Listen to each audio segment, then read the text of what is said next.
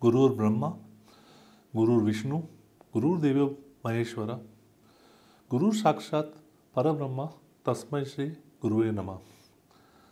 This is the Sanskrit sloka wherein a student compares his teacher to God. What does a doctor do when the patient admitted under him happens to be his teacher, who has taught him the art of medicine and treating patients? In a recent judgment from the State Commission, the patient, a retired doctor, had a head injury and a CLW. He got admitted under the neurosurgeon who happened to be a student. The neurosurgeon came in the middle of the night, did the CLW suturing. Due to lack of CT scan in the hospital and the inclement weather, the CT scan could not be done at that point of time. Next day morning, the patient's condition deteriorated. There were no relatives around.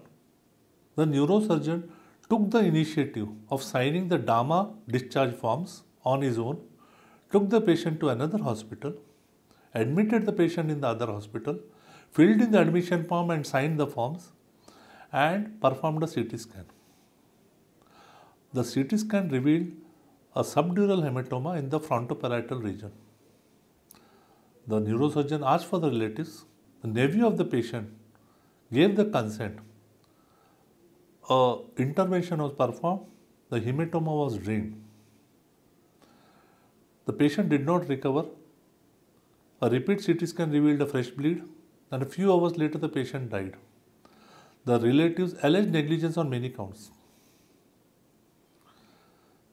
As per the IMCR 2002, a doctor has to provide gratuitous service to another doctor's immediate dependents.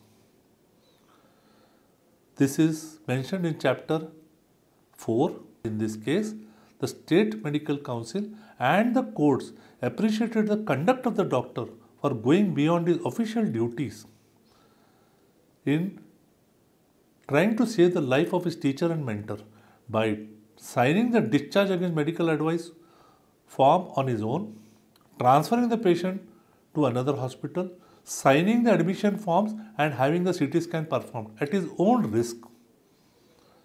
Because of this above mentioned appreciable conduct by the neurosurgeon, the court did not hold the neurosurgeon negligent. Thank you.